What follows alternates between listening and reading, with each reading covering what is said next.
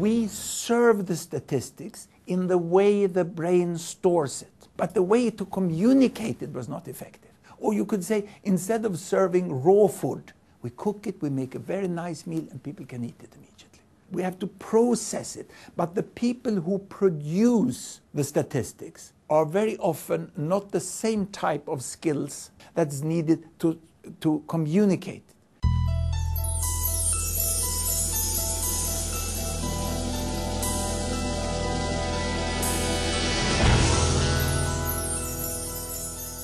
We failed the last 8 centimeters. We could throw the statistics into the eye, but we didn't hit the brain. The most difficult way in communication is the last 8 centimeters from the bottom of the eye into the brain. And that's why we see, couldn't we do animation? We have 2 hit groups mainly.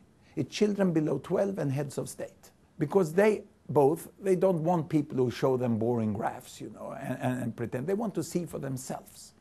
And actually decision makers, and the main decision makers we have aren't government. It's not policy makers, it's the public. It becomes like showing weather on TV.